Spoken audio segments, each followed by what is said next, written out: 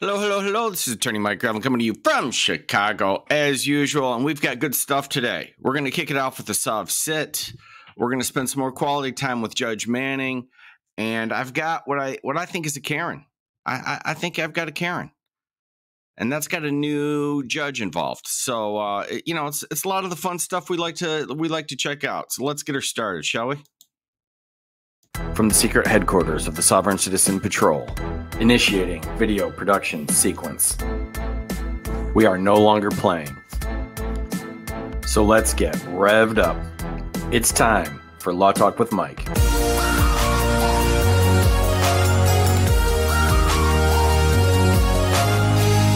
The next three speakers are Luis Palomares, Logan Morton, and Roy Bleckard. Logan Chase Morton. Hi. Good evening. Speak with you. I just want to know what's going to be done for the sovereign and indigenous population of this fine city in the face of oppressive personal tactics of harassment, of targeting, of gang stalking, of harassing and fettering. Okay, along with all the other nonsense, notice how he likes to poach the victim status of indigenous people. It's disgusting. Individuals who are disadvantaged out of the society, if you will, through methods of targeting their vehicles, their private property, their household goods that they're traveling to and from. I'd like to know what's going to be done on behalf of the corruption in the ranks of the sheriffs, the highway patrol, the EMTs, everyone that's a part of a gang stalking initiative. And by that he means law enforcement. I'd like to know what's going to be done on behalf of sovereign and indigenous people, that they come and go freely and be left alone to do so in their private property. I've been towed twice for each vehicle of mine, a private automobile, if you prefer, more accurately. Twice each, once on the way to court, taken out of my car, ripped out of my truck, put in cuffs, thrown in the back of a car when I'm on the way to court, taken to jail, no crime committed, no corpus delicti, no damage, no threat. The only crime committed is that we don't have video of it. Threat, no violence whatsoever. Citable, releasable, on site. Taken into custody repeatedly, erroneously, errantly. I'm tired of it. Lost my wife to sex trafficking, raped and sold into sex trafficking. All right? I'm a descendant of the founders of this country. I demand justice. In Jesus' name. Yeshua Messiah, Yahushua HaMashiach. The next two speakers. All right, that work? Yep, I'm going to go ahead and make you co-host now. Okay, thank you. First of all, I want to say thank you to, I think that's Holbo on that sent me that clip. I actually stopped to look today. And then this one is from Unpaid Troll, and also Nas sent it to me. Thank you very much, because I wouldn't have it otherwise. Thanks. All right, so we got Trafosa Weaver. Present, Your Honor. Here, we got Ms. Cole here. Yep, all right. We got two cases. All right, we got 22CP210605. Wait, lost my pen. Hold on. I'm sorry. What's the position number? I got position. It's position 16 and position 1 on the add-on calendar. 21CP210605. Let's see. 90 days with a $5,000 bond on theft by shoplifting felony, theft by receiving stolen property felony, failure to yield right away of emergency vehicle. There's a $5,000 bond as of July the 13th. I just wanted to give some credit to 1N Booth 3 on the architecture of that hairstyle. It's impressive. Then on position 1 on the add-on, it's Trafosa LaWanda Weaver 22CP210616, 92 days. As of July 13th, there's a $26,250 good bond. Robbing, improper erratic lane change, following too closely, possession of drug-related objects, driving on the wrong side of the road, too fast for conditions, passing with insufficient clearance, DUI, under the influence of drugs, fleeing and attempting to elude, reckless driving, improper U-turn, possession of marijuana less than out, seatbelt violation, driving, failure to signal, lane change, or return. Trial. 13. She just went to trial that time. I didn't hear her pray.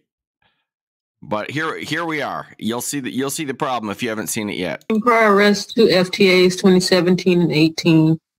Felonies, 2013 forgery, and a CWAC SB 2018. Nothing further. All right, and on the position one add-on, that's split because there's 1, 2, 3, 4 UJR through the jail. Go ahead, Ms. Cole.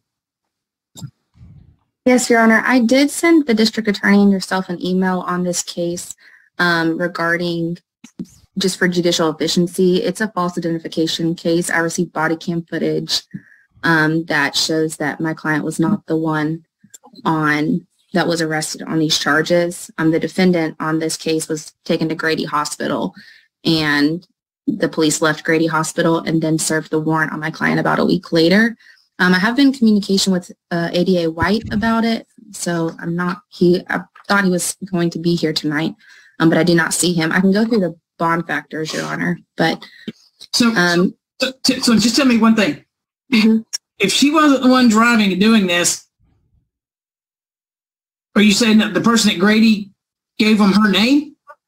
Yes, Your Honor. It's my understanding that she had the ID of my client and she provided that name, and you can hear her on the body cam footage providing my client's name. However, the tattoos that she has do not line up with. My client does not have any tattoos on her legs or behind her ears. And I want to tip my cap to Amy Cole, who's the defense attorney here. You'll see the situation. She thinks her client somebody gave her name, and she absolutely shouldn't be in jail, and that appears to be the case. However, she doesn't come in like a maniac. She handles this very, very deftly, which you have to, because everyone needs to be convinced. They can't just be cutting people loose because someone said something. You need verification on that. She's very cool in the way she handles it. Really progresses her client's situation. I did send the body cam footage as well as the timestamps on that to the district attorney as well as to yourself. I can't go through the bond factors, but my request today was to set it down for a UJR jail while the ADA has time to process the case and fully investigate it. But it is clearly not my client on the body cam footage. It doesn't look like her or sound like her, as well as the tattoos. So before you do you want to send it to Ms. Nix? Because obviously Mr. White's not here. And sure. See, that calm demeanor already has Judge Manning leaning for her, and instead of coming in all histrionic and crazy, she probably knows the attorney, and the attorney's very calm. Like this just isn't my person. And right away, Judge Manning's thinking, probably isn't, but let's verify. I can do that. There's not going to be a whole lot that I can do in the middle of this hearing to confirm your, and so let me see if I can get in touch with Mr. White to see if he has made any progress. I'm going to stop my video and send him a message real quick.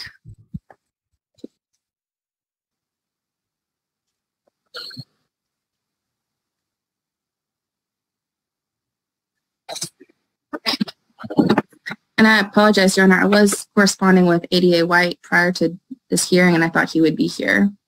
Yeah, I never know when he's going to turn up. Ms. Thomas, Ms. Collins already handled your case, so you can go ahead and leave. She's going to call you and get with you, okay?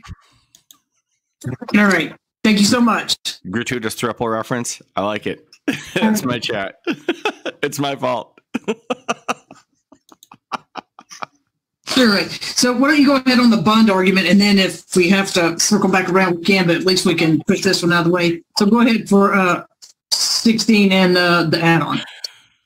Yes, Your Honor. Ms. Weaver is 30 years old. She's lived in Georgia her whole life. She does have a stable address. I believe it's the address provided on her booking sheet. She's been there for several years, and she lives there with family, her mother, and her child. She does have a child who is 10 years old. She has her GED as well as her medical assistant certification from Brown Mackey. She was employed at the Dollar Tree in West End prior to her arrest. She may not have that job anymore, but thinks she may be able to get it back and can reach back out. Your Honor, I believe the last felony charge was the forgery from about 10 years ago when she was 19 years old.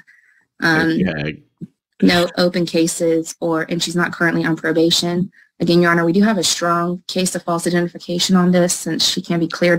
Even this, she's laying it out. Her client does have a record. She did forgery, but it was 10 years ago. No law enforcement contact in between. That's pretty good. And she's got about a 10-year-old kid. That paints the picture of someone who cleaned it up.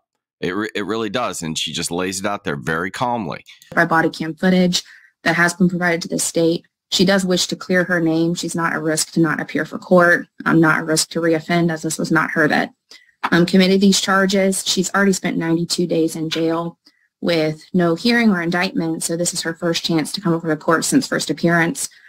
And we just received the body cam footage today. So I would request, Your Honor, the booking photos also don't show the tattoo behind her ear, which the police discussed in the body cam footage. And I did send the timestamp for that discussion as well.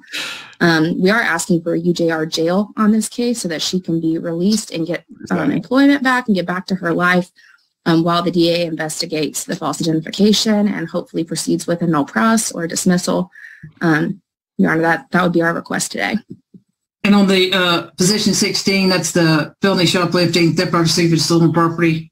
Yes, Your Honor, it is 2 case numbers. However, it was one consecutive event. The defendant robbed from a public store, jumped in a stolen vehicle, and it ended in a police pursuit, which ended in a car accident, and the defendant being transported to Grady. The defendant in that case actually had a broken leg, Your Honor, I believe, and had a cast put on their leg at Grady Hospital, and my client was arrested and had no injuries or cast or anything else. So this is just one of those cases where a false name was given. My client was implicated by that false name, and she's been in jail for 3 months because of it. So that's why we're asking for UJR jail, Your Honor. Go ahead, Ms. Nixon. Judge, I have sent ADA White in a text message. He hasn't gotten back to me as to whether he has looked into this issue. But based on the defendant's history, her history of FTA, and the sheer number of charges, I think a $5,000 bond and then a $26,000 bond is reasonable in this case. The first time I saw this, I thought Nix is a little over the top, and I still do. If I'm sitting in the prosecutor's seat right now, she doesn't know this case, and she doesn't want to be the one like, oh yeah, okay, I believe it, but I don't have any proof. So I understand that. I would just step back and say, Judge, I'm not familiar with the case. I leave it to the discretion of the court in this circumstance. But she affirmatively asks to keep the bond as is. All right. So the video. Did he tell you whether or not he's even looked at it? Yes, Your Honor. He called me this afternoon, and he told me that he has reviewed the footage, and he did look at the timestamp portions, but he didn't understand why the police would have dropped the defendant off at Grady Hospital and left her there. And he said that was not what he understood happens. However, when you read the police report, the incident report literally states that she was transported to Grady Hospital, and it says nothing about when they picked it up. The warrants were served on my client at her home, and she had no idea what they were for when she was arrested prior to first appearance, when it was all laid out for her. All right.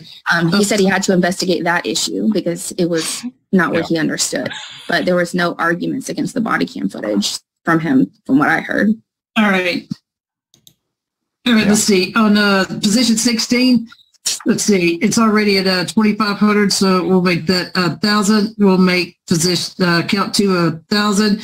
Number 3 is UJR jail. No drugs unless prescribed, no alcohol, no weapons. Stay away from all public grocery stores. Stay away from 3695 Cascade Road. No further contact with Anthony Parks. And what we'll do is, if you can get in touch with him. That's Judge for, I actually believe the defense attorney, but I'm not sure yet. I don't have it verified, and I don't want to look like the jerk who just let somebody out of jail before I had verification. So I'll just move it on down and say I'm open to change it if Attorney White gets on board and shows it to me. And he can jump on here and tell you what's happened before the end of, obviously we can amend that. Let's see, on position 1 on the add-on, 100, count 1, count 2, 100, 100, count 3, 200, Count 4, 200. Count 5. Count 6, 250. Count 7, 1,000. Count 8, 5,000. Count 9, 500. Then 10, 11, 12, and 13 are all UJR jail. 100, 100, 100. 200, 200, 250, 1,000, 5,000, 500, and then last 3, 4 UJR jail. And Your Honor, I understand that you have made your ruling. I will just Yes, get out of Fulton County. I don't care if it was you or not. Just get out. say that my client has no income and hasn't for 90 days because she's been incarcerated on false charges. And she is willing to have a deputy investigate and look at the appearance of where the tattoos should be based on the body cam footage and verify that they're not there. If there's anything we can do in this case other than, Miss ADA White did tell me that he should be here. He communicated with me this afternoon. I just really feel for my client who sat there for 90 days. No, and I do too. So there's no drugs, no alcohol, no weapons on there. So we'll let this stand right here. But I don't know, Miss Nick, if you can if Miss Cole, if you'll give Miss Nick your phone number, maybe White can call your phone while we pause and take care of Marietta Annex. I will, Your Honor. Thank you. Yes, we can do. Okay. All right. Let's see. Michael Beck. Yes. Before you So South Annex, if you could check out Miss, while we're doing this, Miss Weaver. Roughly in half to 30,000. All right. Stand by, Miss Nick. So South Annex, if you could check out Miss, while we're doing this, Miss Weaver. They do. What? See if she has a tattoo behind either of her ears. Do you mind, Deputy? Thank you, Deputy. You're the best. No tattoos behind her ears. Thank you. You're welcome. No tattoos, Mr. White. I don't know if the tattoos were described in a warrant or in the report, but I mean, that's obviously a big factor. Judge, I'll be preparing a decline.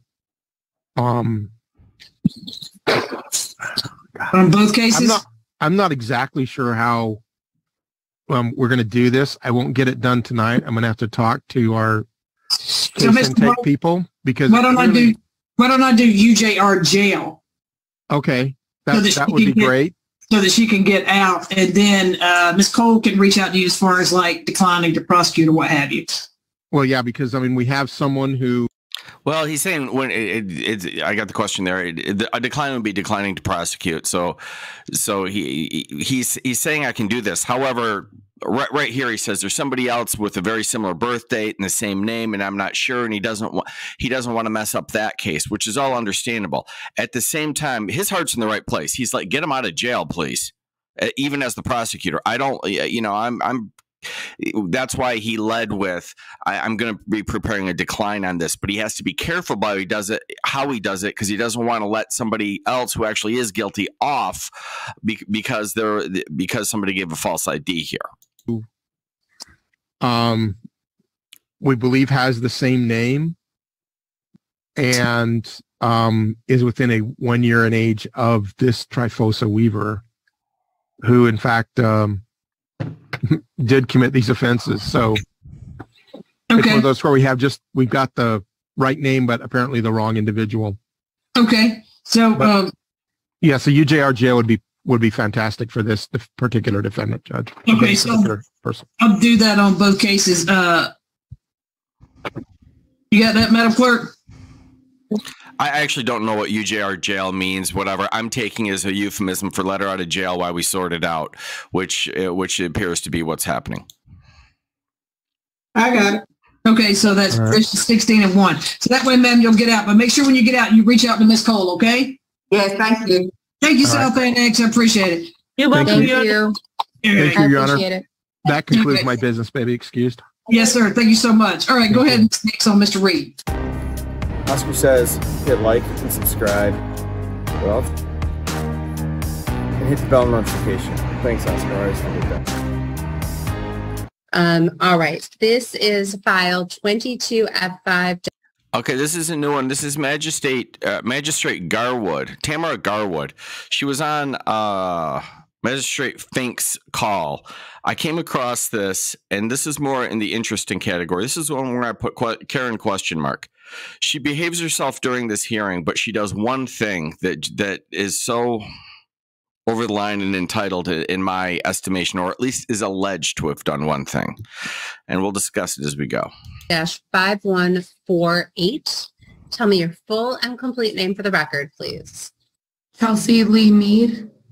Thank you. Good afternoon to you. I'm Magistrate Garwood. I'm going to be handling your case today. Ms. Mead, did you have a chance to speak with the public defender regarding representation in this matter? Yes, I did. And when you spoke with the public defender, you gave them you didn't give them all of your current contact information. You gave give a telephone number and an email and indicated you would update. Is that correct? Yes, I do have an address, my sister's place in Belleville, that I can stay at, but I'm not quite sure her exact address, so I can update that. Okay, so upon your release, you'll have to notify the court, and certainly you'll want to make the public defender aware of that as well, okay? Okay. All right, give me just 1 second because now my computer's angry. All right, so I will advise you of your rights. You have the right to remain silent. Anything you say can and will be used against you in a court of law. You have the right to an attorney. If you can't afford an attorney, the court will refer you to the local appointing authority. I will appoint the public defender to assist you today, and then I'll make that referral to the local appointing authority. You have the right to a probable cause conference within 14 days of today, a preliminary examination within 21 days, and you also have the right to a trial. Do you understand your rights as I've explained them to you? Yes. Very good. We'll proceed then with appearances by counsel, starting with the people. Gabrielle O'Connor on behalf of the people. Good afternoon. Again. Silvana Reed, Assistant Public Defender with and on behalf of Ms. Mead. Good afternoon. 12 times is a charm. Ms. Reed, would you like me to read the complaint or do you waive formal reading? We did review that complaint, so we will waive a formal reading and stand mute. Okay. So Ms. Mead, that means I'm not going to go through the details of the charges with you because Oh, that's a bummer. I want to see these, but we might see them coming up on another day. You'll see. You have had a chance to review that information. I appreciate just briefly, but you've had a chance to review that information with Ms. Reed. She's indicated that you are going to stand mute. That means you'll remain silent as to the charges. There are 3 of them. And I will enter a plea of not guilty on your behalf. I'm going to schedule you for your next court date. That will be a probable cause conference. That will be in front of Judge Simpson through the 14A1 District Court. Please. Oh, Lord. Get the camera. Cut that camera. On October 20th at 9 a.m. or as soon thereafter as you can be seen. That will be by Zoom. We'll get you a notice to appear. You'll get additional information from the Public Defender's Office. If for some reason you remain in custody at the jail will assist you so you can participate. You understand? I do. Very good. The next thing we'll need to address is bond. There are 2 parts to bond conditions. Those are things the court tells you can and cannot do. If you violate a bond condition, you're subject to immediate arrest. The other side of bond is whether you can be released today on your own or whether you'd have to post a bond in order to be released. Before I make any decisions regarding bond or bond conditions, I did hear testimony regarding what allegedly took place on the day in question. I heard that. I was hoping she would tell me that. I'm guessing it's sort of a DV thing. I don't know. That's speculation on my part. But she's charged with 3 things here, and you'll get a little insight from the prosecutor as we go. From the Ann Arbor Police Detective. I also have a written request from law enforcement in the prosecutor's office. I will hear from the prosecutor if she wishes to supplement her written request, and I'll also hear from Ms. Reed. Ms. O'Connor, would you like to be heard? Yes, Your Honor. Very briefly, the people are requesting no contact with the victim, Michael Benoit, a no-go order, no-go order to with a GPS tether for that address. There is an allegation that Mr. Benoit asked the defendant to leave and she refused, stating squatters' rights. That right there, that sent a shiver down my spine. I think that this is his, I think it's a relationship or a girlfriend because they're living together. He asked her to leave, which makes it seem to me that it's his place. Her response is, I have squatter's rights. If that doesn't make any young man run in terror at the thought of a relationship, I don't know what would. Like if it's not going well, you can't leave. You now owe her a place.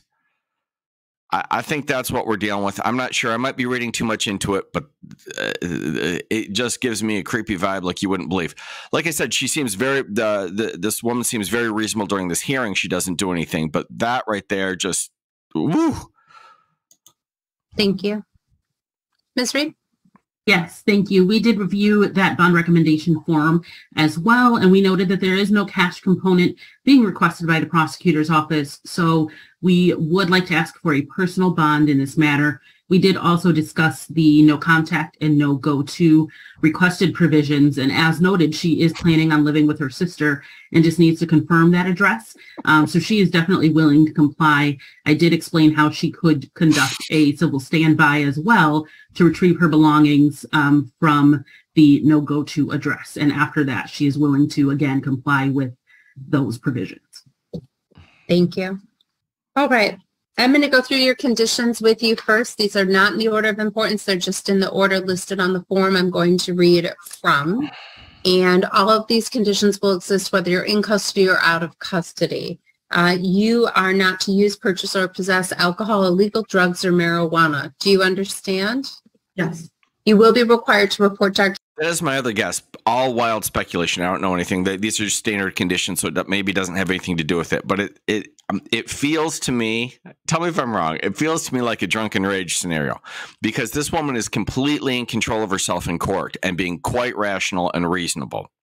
But I can just see her just tying one on and going crazy because whatever, she picked up 3 charges and asserted squatter's rights. That's a bad day. Community Corrections Department for standard supervision. You'll have to go to that for drug and alcohol testing. You'll have to go to them within 24 hours, business hours of your release from jail to get it set up for that testing. There's a $12 fee and you'll have to bring photo ID. Do you understand? Yes. Failure to appear may result in warrant for your arrest. You're not allowed to leave the state of Michigan without prior permission of the court. Do you understand? Yes. Your sister lives in state, correct? Yes. And did you say Belleville? Belleville, yes. So, okay, I wasn't sure if I heard Belleville or Toledo.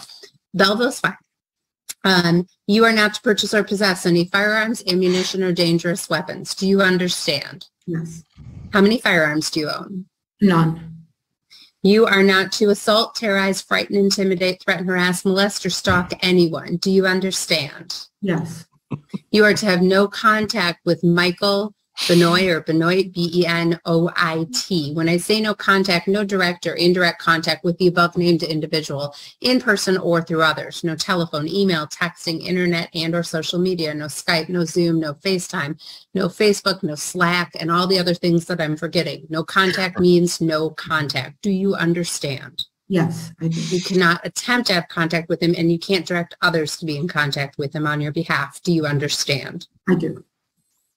You are not to go to anywhere. It doesn't, any apartment. Do you understand? Yes. Okay. Is that an apartment complex or just a building? It's a complex. Okay. So I don't want you anywhere in that complex. You understand? I do. Yes. And it's your intention to... See, that's even worse. It's an apartment complex, meaning the guy doesn't own it. He's got a lease on an apartment. And she's saying, despite the fact that we're not getting along, you have to leave your apartment. It's now my apartment. No, of course I'm not paying for it. Because if it was her apartment, she would try to evict him, or he would have gotten pulled out of there. I guarantee it. I guarantee it. The only factual scenario that makes that line up is that she is now asserting that she's got more rights to his apartment than him. That's where we're at. Return to the property with a civil standby. Is that correct? Yes. So you'll be allowed to go there once with the civil standby. You would contact the Ann Arbor Police Department. You would make an appointment with them to go to that property. You would wait for them to arrive, not on the front stoop, but in your car, quietly and peacefully. They will be there to keep the peace themselves. They're not going to resolve disputes over property. They are not going to help you carry things. That is just an opportunity for you to get your things and move along. That is also not an opportunity. By the way, I also like Tamara. She's new here, but she's mighty skeptical about this defendant's behavior. She's like nice, she's professional, but she's not giving her a lot of leeway about the conditions and so forth. Opportunity for you to have contact with Michael. Do you understand? I do. I'm going to require you to have a GPS tether placed. Right now it is 3:08. I do not know if you will be able to get over to have that placed tonight prior to your release. And it is not a risk I'm willing to take. So if... Right there. I mean, she couldn't be more explicit. Placement of that tether is a higher priority than you getting out today. I don't mind if you get out today, but the tether is more important as far as I'm concerned.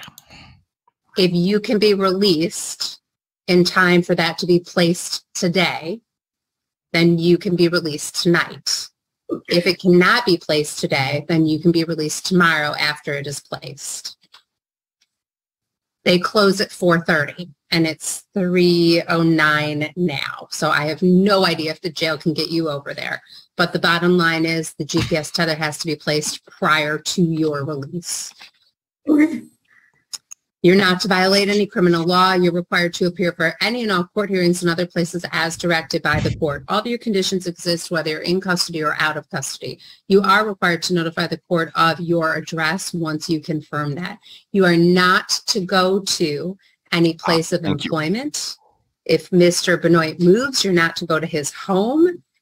Any place of his employment. If he's in school, you're not to go to his place of education. And if he regularly attends a house of worship, you're not to go there. Do you understand your bond conditions? I do. With the GPS tether, I am going to release you. I'm pretty uneasy about releasing you only with the GPS tether. So I'm going to set a backup cash bond of $15,000. So if something goes awry, that's the minimum bond that you're going to face. Okay. Squatting rights do not give you any right to go to this property beyond that civil standby. There's no reason beyond the civil standby for you to be at that property. Do you understand? I do. You don't have any children in common with Michael, correct? No. Do you have any pets in common with Michael? My cat is living there. Oh, good Lord. Where's my sweet Jesus? I believe that my sister, because he was taking medicine, my sister was giving him medicine when we were working. So I believe that she's probably taking care of that cat. Yeah. Okay. Going there to get your cat on a separate, I'm not ordering cat parenting time or visitation or anything like that. You're staying away. Do you understand? Judge, come on. A reasonable cat sharing schedule here. I think it's your duty. I do. Do you have any questions for me? No. Ms. O'Connor, is there anything else we need to address in this matter? No, Your Honor. All right. Ms. Reed, anything else we need to address in this matter? No, that is all. Okay. Then did you have any more questions for me? I was just wondering, do I tell somebody about the GPS? I will tell them and they will know. They'll get an order. And again, they're going to do their best. There are probably other people in line in front of you and they're going to process everybody in their normal fashion.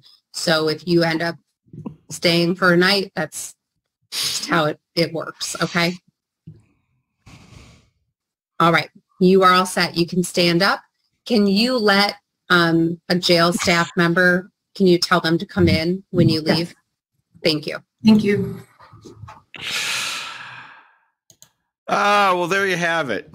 That was a short but wild ride. We got a soft sit. We've got a false ID. which Judge Manning got to the bottom of pretty quick, but she needed the prosecutor to come back and sort of verify the situation. And I was wondering about the last one. I just thought that was interesting, but you guys were cracking me up with that. You came through. I felt like I'd been cocktailing, but I hadn't. It's midday and I got a bunch of stuff to do. In fact, I got a scoop. But thank you all for coming out, and I will see you soon.